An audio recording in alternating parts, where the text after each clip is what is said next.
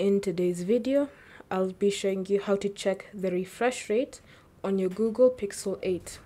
So first, what you want to do is open settings,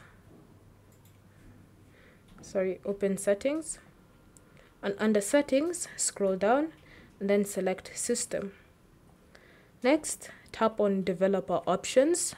If you have not enabled the developer options, just go back, go to about phone, tap on build the number 7 times, and then you can go back to system and you should see developer options has appeared.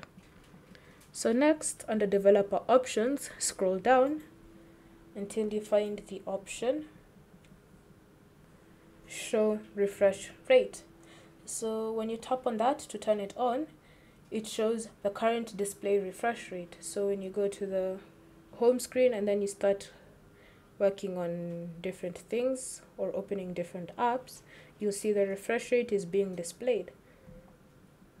So obviously, as you can tell, my refresh rate is 120, but if my screen stays idle, and then it obviously changes according to the refresh rate available on your device.